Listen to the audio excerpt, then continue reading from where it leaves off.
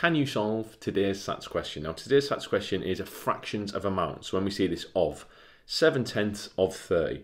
Now the little rule here with it, if we were just to write out another question as an example, is we've got 2/3 of, let's say 15. The little rule here to remember is that we divide by the denominator and then we times by the numerator. Okay, divide by the bottom, times by the top. Very simple. So we're going to do how many 3s are in 15? That's 5. And then we're going to times 5 by 2 to give us 10. And that would be the answer. All right, so how many 3s are in 15? There's 5. And then we're going to times that by 2 to give us 10. So we can just apply that to all these questions. So let's have a go. How many 10s are in 30? Well, there's 3, isn't there? Okay, so just make a little note of that. There's 3. And then I'm going to times that by 7, which is 21.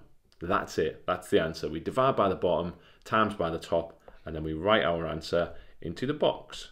And that's another SATs question solved.